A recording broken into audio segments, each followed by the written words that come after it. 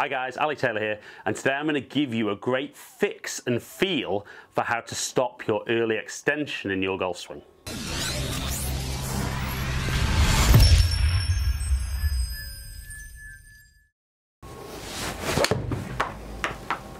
Right then guys, so we could see with that first swing there, definitely I'm early extending, but what is early extension? Chances are if you're watching this video, you're someone who either knows they early extend, thinks they early extend, or have been told they early extend.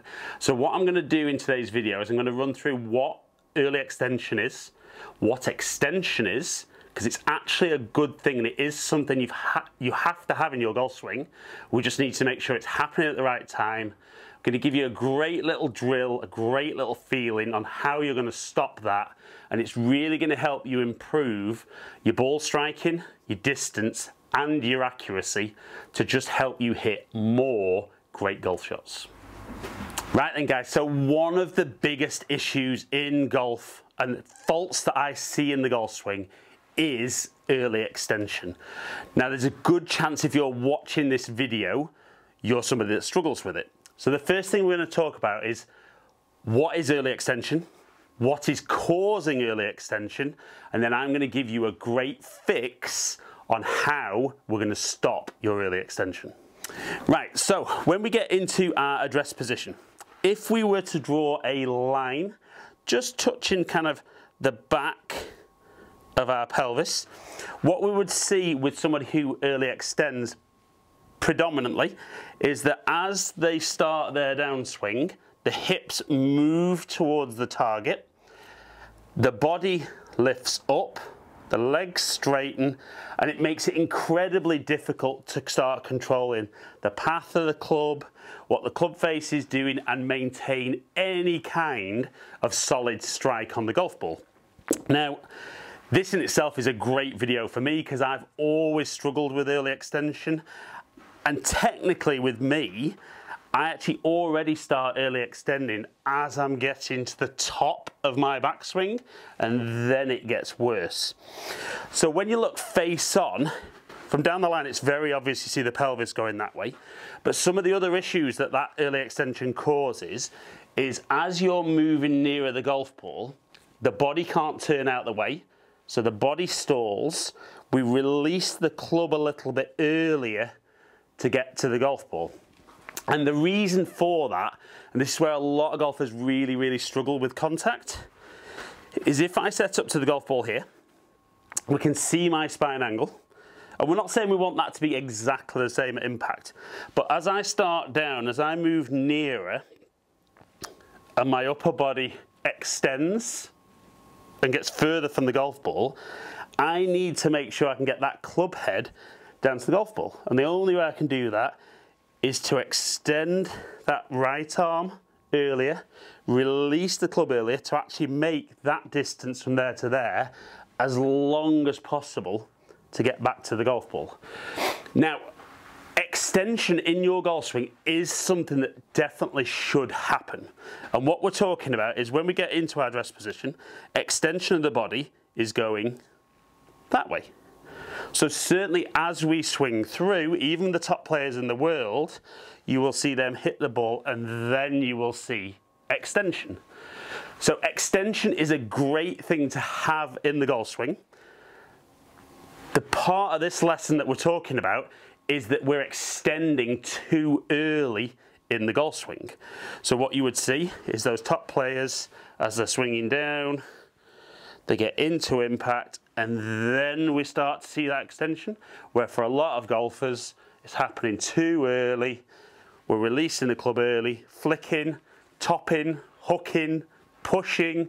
I've got all those shots. Maybe not the top, but certainly for me, my bad ones historically have been a little push, hook, or certainly a bit thin with the irons. So this is something I'm continuously working on. And I do think it's one of those things that if you don't continue to work on it, your body reverts to pattern very quickly. So now we've established what early extension is, let's now talk about how we're going to stop early extension and really get you hitting some great golf shots. So the beauty with golf is it's one of those games where if you understand what you're doing and what you're feeling, very often working on the opposite will actually help. So we know in the golf swing we would love to feel that the body keeps turning out of the way, and it is something that we see all those great ball strikers do. But it's very, very hard when your body's going that way to turn.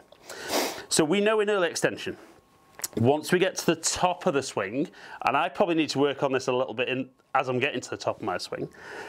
As we get to the top of the swing, everything's pretty good. As we start down, the hips move towards the ball, the chest moves up, and the legs straighten. So if we know the chest's moving away from the golf ball and the legs are straightening, what I want us to work on is feeling the opposite. So we're going to swing to the top, and once we get here, we're going to go more over towards the golf ball and flex the knees more. Now, if you're somebody like me, this will feel very, very strange to begin with. I'm pretty sure when I start doing it on camera, you'll actually say it looks pretty good. So I'm going to move the golf ball out of the way. And I'm going to do a few slow swings first to get a feel. So from the top, I'm going to feel that more knee flex and that I get a bit closer to the golf ball. That feels very different for me. And then swing through. Okay, let's do a few of those. And one more. Now it's a funny sensation, or a different sensation. Now definitely for me when I do this, the biggest thing I feel is when I do that, I actually feel my body turns out the way and my hands are very passive through impact. Now that's a really good feeling for me, particularly with that hooky one, because it is when I feel that I stand up and my hands do that. It's where I get a lot of club face rotation and I really, really struggle. I'm not saying that you're going to feel that, you know, and I don't necessarily want you to focus on trying to feel that. I want you to focus on feeling that we have a little bit more knee flex in the downswing and that spine angle leans more down towards the golf ball. So once we can do a few practice swings, because it always feels easy with practice swings, let's hit a couple of shots a little slower to begin with, see how it feels.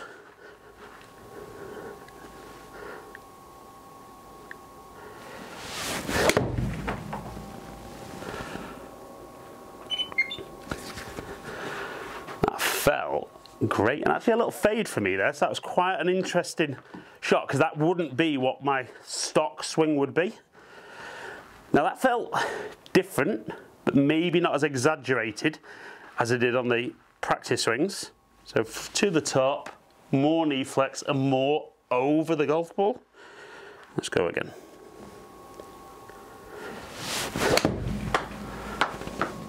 I definitely didn't control the club face there, but that felt good. And certainly on a couple of these swings, I'll replay it in slow motion, draw that line touching my tailbone, and we'll see, even though it feels like I'm doing it, am I actually doing it? And that is always the big challenge. So let's go one more.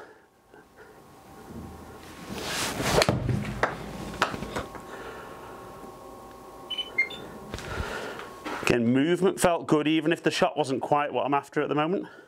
Can't finish on that one though. Let's go one more again.